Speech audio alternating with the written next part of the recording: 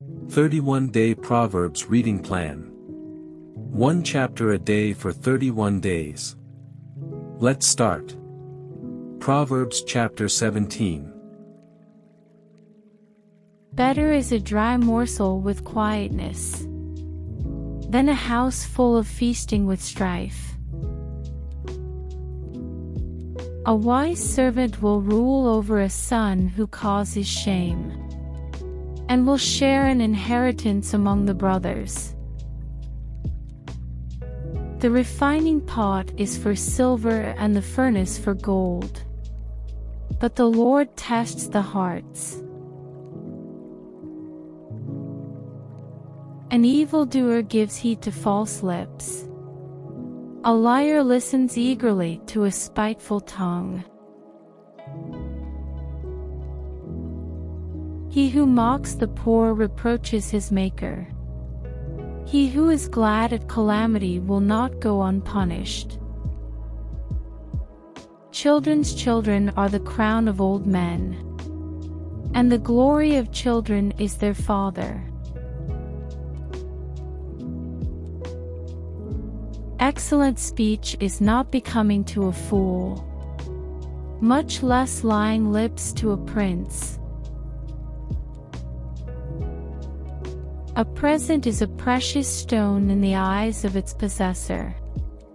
Wherever he turns, he prospers. He who covers a transgression seeks love, but he who repeats a matter separates friends. Rebuke is more effective for a wise man than 100 blows on a fool.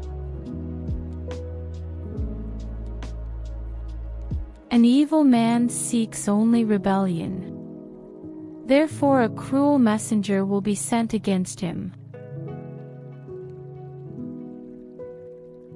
Let a man meet a bear robbed of her cubs, rather than a fool in his folly.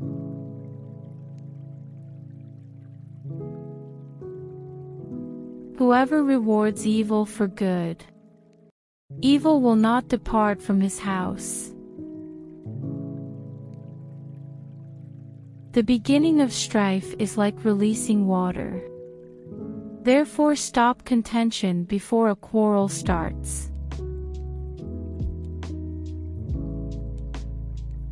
He who justifies the wicked, and he who condemns the just, both of them alike are an abomination to the Lord. Why is there in the hand of a fool the purchase price of wisdom, since he has no heart for it?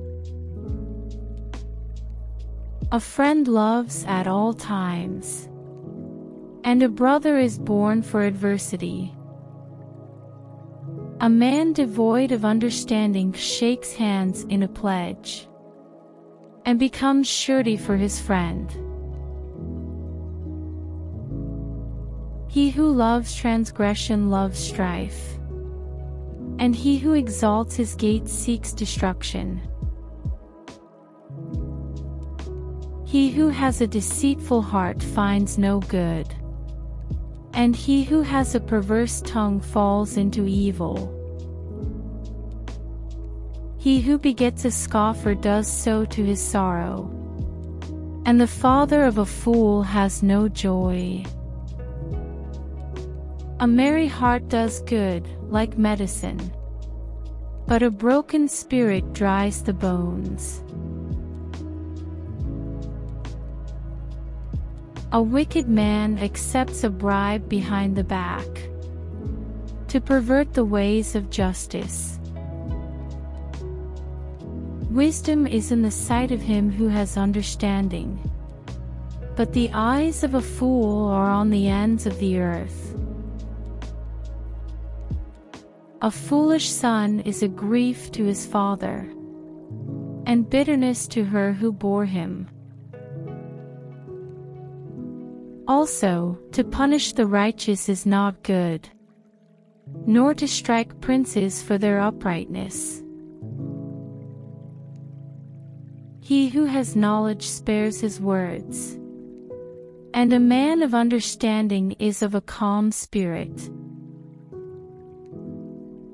Even a fool is counted wise when he holds his peace.